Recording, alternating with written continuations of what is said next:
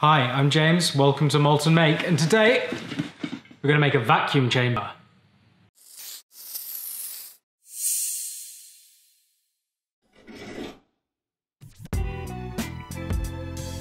For this project, I'm recycling this old vacuum pump, which was originally used as a beer bottle filler. I've decided to use OSB sheeting for this project. It's quite a rough and ready material, but I think with this aluminium, it's going to give it a really nice industrial feel. After laying out the size of the box I wanted to make, I had to make some cuts. And I did this on my panel saw.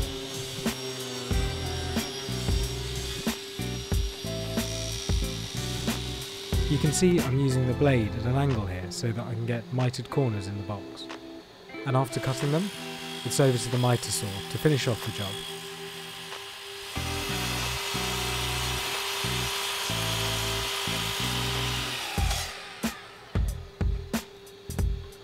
You can see I've used a round of metal here to act as a stop block, so I can just push the wood up against the edge and know that the two pieces I've cut will be the same size.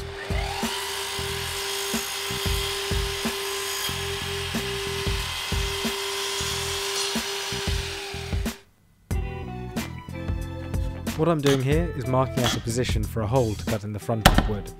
Now to do that, I'm going to use a Forstner bit. That one. Yeah, that'll do. You see it's a bit rusty, but it does cut a really nice hole with clean sides, which in sheet like this is pretty important. Let's fast forward.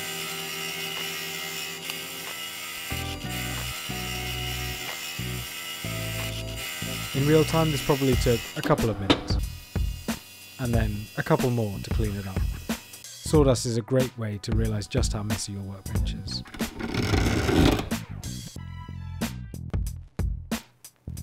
I had this stainless steel grate and thought it would be a great way to cover the front of that hole. So a bit of hot glue and some pressing and it was fixed in place.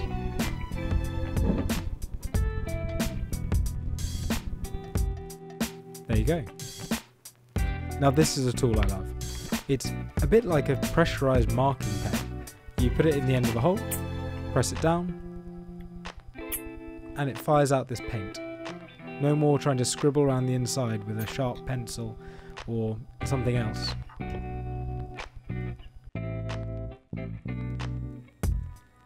Once the motor was fixed to the base, it was time to put the box together. I used some wood glue and then put in some brad nails. Now, I'm still a bit nervous with this tool. I always think I'm going to fire it into my finger.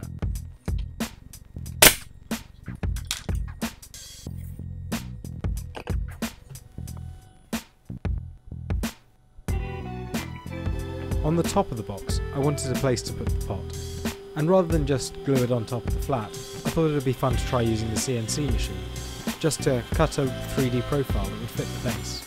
So I took a picture, put that into Fusion 360, and created a profile that would match the bottom.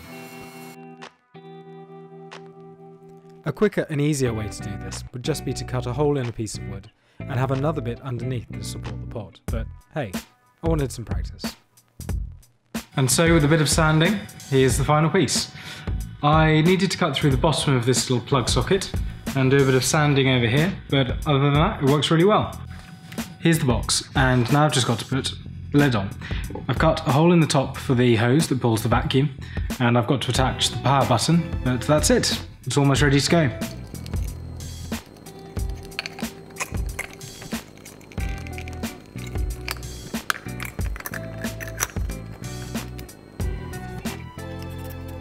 Since I might need access to the pump in the future, I thought I'd just use some screws to attach the lid.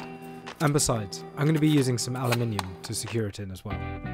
And you can see me here using the bandsaw to...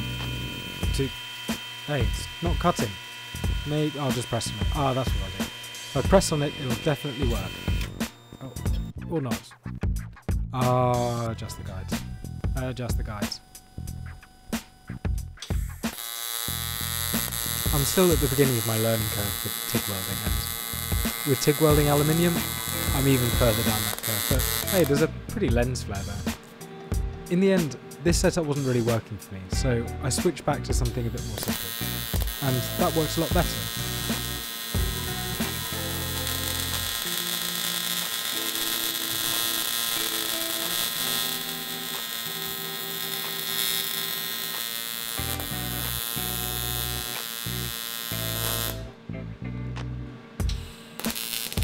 Once I'd welded up a face frame, I then had to attach some sides on it to give it a bit more support. And again, I tried to do this with TIG welding. I don't have much style, but oh, pinky out for style, that counts. So here's the final thing. There's loads of different techniques that I use in this, from metal cutting, wood cutting, welding, CNC in 3D and in 2.5D, and I've ended up with something that's really useful. But I'm not going to be able to use it in this project, so check back soon for when I'm going to use it. And in the meantime, why don't you check out one of my old videos? If you enjoyed this, like, share, comment and subscribe. It makes such a difference to me. And I'll see you next time.